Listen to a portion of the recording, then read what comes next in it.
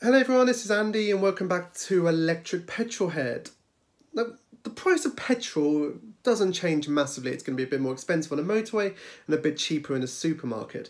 With electric cars it's a little bit different, and there's lots of different places you can charge, and if you want the car to charge quicker you're probably going to pay a little bit more. If you want a slow charge overnight it's going to cost you a little bit less. So I thought I'd put this video together. This is September 2020, a little rundown of charging in the UK from very expensive right through to negative. You what? Be paid to charge? Yeah. So hopefully watch the whole video. If not, just skip to the negative section if you want to find out about that, because that's really cool. Anyway, as always, comment below if you have any questions. Let's get on with it. So number 10 on our sort of top 10 countdown for a bit of fun is Ionity. Now Ionity are incredibly well funded. I think there's a bit of a consortium of lots of different manufacturers and companies behind them. They are not cheap. Their standard rate is 69p a unit, and that's a lot. Like, there's really a lot. However, I believe, I'm not fortunate enough to own a Taken or something similar, but if you own certain cars and you get a card and you get it discounted, the company will subsidise. Now the reason they're really cool is these are some of the best chargers on the market. So if I was, driving and say a Tesla Model 3 through Europe and there wasn't a supercharger convenient on my route, I'd probably go to Ionity because I wouldn't be using it every day. But yeah, expensive, but really cool. Now the next one is Shell Recharge. Now, as an EV fan, I'm not a massive fan of the big oil giants, but let's be honest, BP, Chargemaster, Shell, they are coming into the electric world, and that's going to be a good thing. Now, the Shell Rechargers are rolling out well. Obviously, Shell have already got the locations, which is going to be really useful.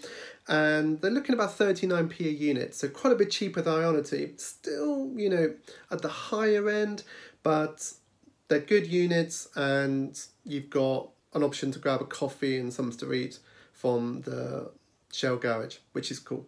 So yeah, not the cheapest, but not too bad and convenient.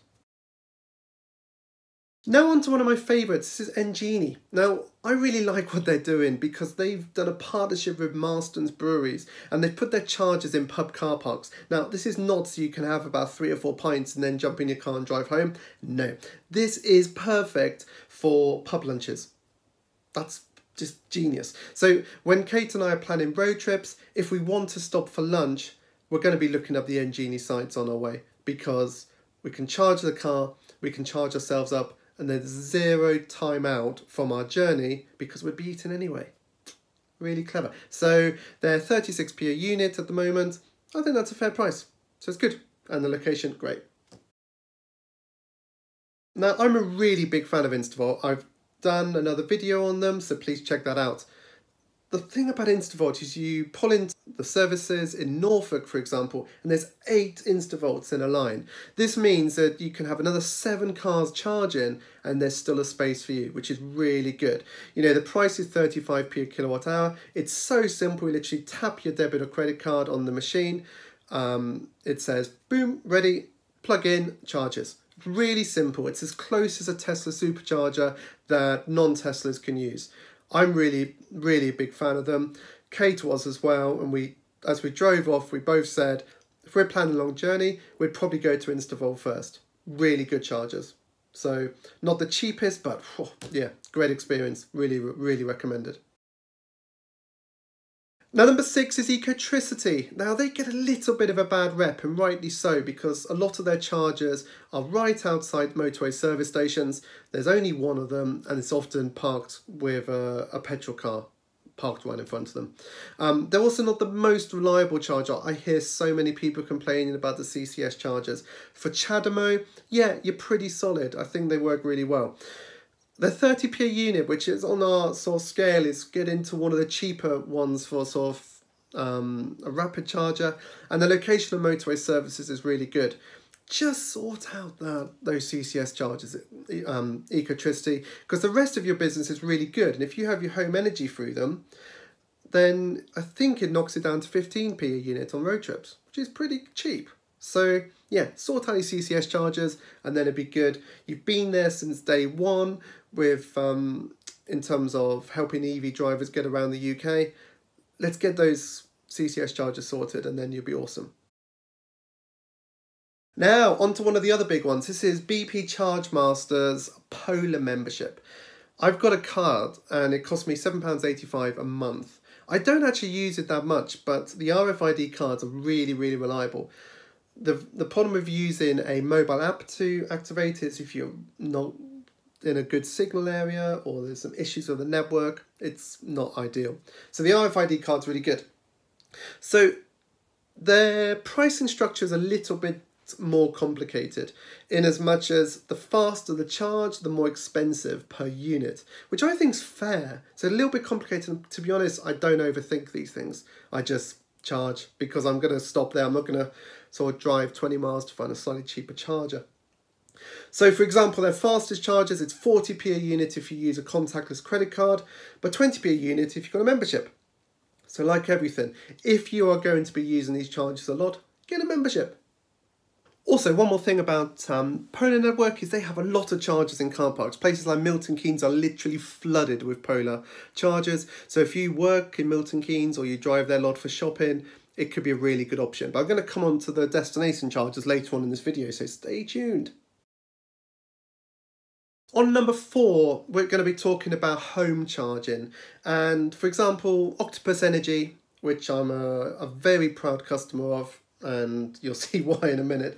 They do a standard tariff, it's about 14p a unit, and if you have an EV car, really you're going to want to get onto a electric car tariff.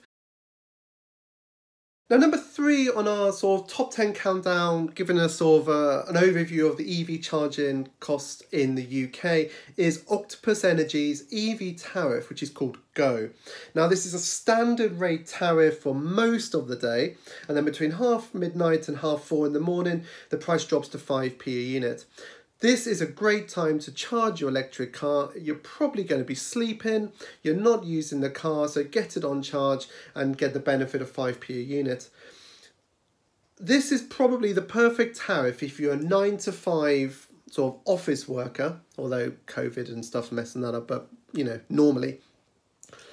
So you come home from work, maybe 6 o'clock at night, you put your dinner on, you put the TV on, stick the washing on, go to bed, wake up in the morning, go back to work. So it's a very good tariff for that because the evening prices are standard.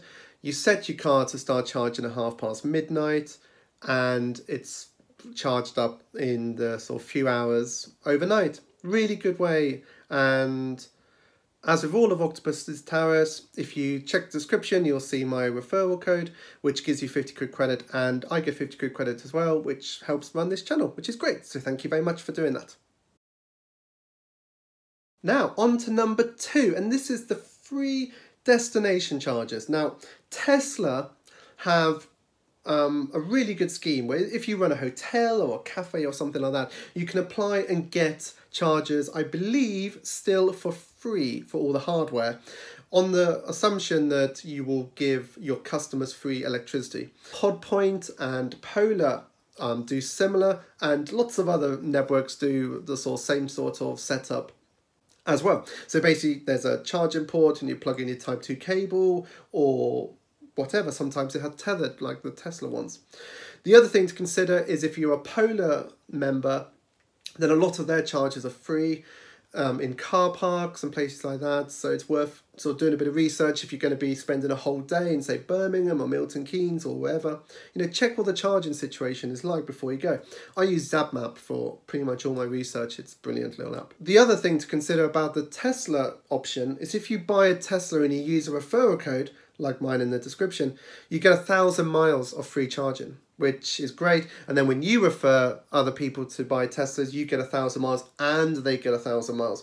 So if you're doing a road trip, say down to Spain, which is what Teslas are just brilliant at, you can probably get most of the way for free. I don't know how many miles it is to Spain, but you know, 1,000 miles for free is pretty good. So yeah, there's quite a few free options out there, aren't there? Now, on to the big one, the negatives. The one that generally makes people's minds go is a negative. So it doesn't happen like every night, but if you're on Octopus Energy, you can go onto a tariff called Agile. Now, Agile changes the price of your energy every half an hour, and there's plenty of apps that you can download to tell you what it is. But fundamentally, between 4 p.m. and 7 p.m, it's very expensive. The clever part of Agile is that it's designed to balance the grid. And what that means is overnight on a windy night, when there's tons and tons of energy coming out of the wind turbines, Agile is, well, basically the wholesale energy price can go negative, which means that there's too much energy in the system. And they are encouraging people such as electric car owners who can be flexible about when they charge to use the energy at that point. And sometimes it goes negative, which is really cool. Now, I'm actually using Octopus Agile. I've got another video which I'll link above, and it talks about how me as a family man using the house, so we both work from home a lot, so our energy uses is generally all day. It's not like a 9 to 5 only use in the evening. So we just don't use sort of white goods between 4 p.m. and 7 p.m. We'll still do cooking, we'll still, you know, use the TV and stuff for our girls, but fundamentally we try to move as much of energy outside of that usage. And our average price is sort of 8 or 9p a unit, and that's for everything in our household as a, you know, family of 4. Potentially you can get your car charged as a negative, but most nights I'm charging a sort of 4, 5, 6 pence, which is still really cheap. So on the whole, with charging the car and running the household, I am saving quite a bit of money compared to having Octopus Go or just a standard rate. So as I've said before, if you use my referral code, you get 50 quid, I get 50 quid, helps to sort of support the channel, and that's really cool and it'd be most appreciative. So as a final summary, you can see that the price of charging your electric car can change quite a bit. Please don't be put off going for an electric car. It's even at the most expensive, it's, you know, about the same price as running a petrol or diesel car, and you're so rarely going to use that, and there's a lot of convenience value priced in to those quick chargers. For most of the time, you're going to be charging at home probably, or if you don't have a home charger, then you'll probably find something local that works really well for you. Download the app called ZapMap. I have no affiliation with them whatsoever. They're just a cool company and the app is really good. On a road trip, spend 5 minutes just planning out what you're going to do. Check some other videos on my channel about how to plan one.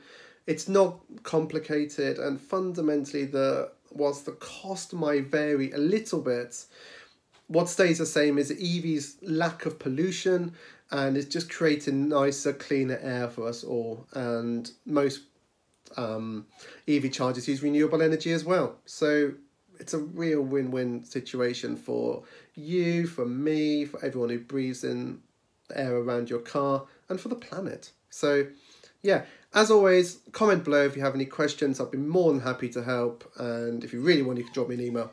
And there's my dog saying, come and play with me. So I better go. See you later. Bye.